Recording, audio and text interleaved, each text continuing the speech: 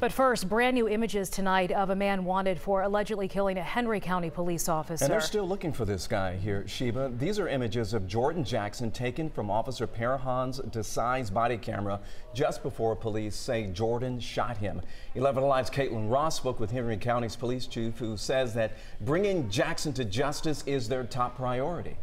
Exactly. They just increased the reward for Jackson's arrest to $60,000. The police department doubled the previous reward because they want people to speak up. All of this as the GBI updates the warrants taken out against Jackson to now include possible murder charges after Officer Desai passed away yesterday.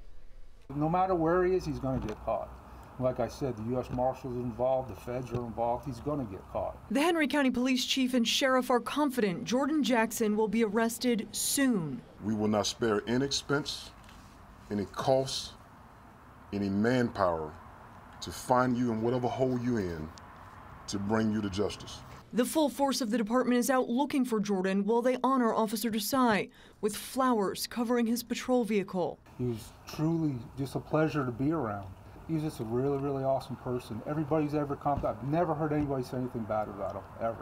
An online fundraiser started by his brother describes how Officer Desai always knew he wanted to serve his community.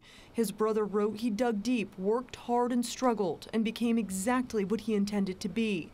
Officer Desai dying the same day as Jackson County Deputy Lena Marshall, who was shot last week while responding to a domestic violence call.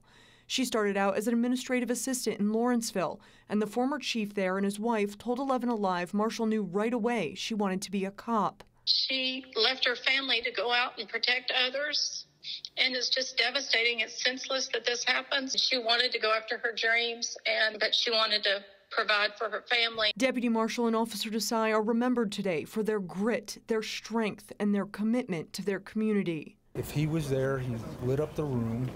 He was just a joy to be around, and he truly loved what he did every day. The Henry County Police Chief said today Officer Desai continues his service in death as he was a registered organ donor. His sister posted online, "As gracious as he was in life, so was he in death. It's bittersweet to know that my brother's heart is beating in someone else's chest." Caitlin, thank you for bringing us that story, and most certainly prayers to both families tonight.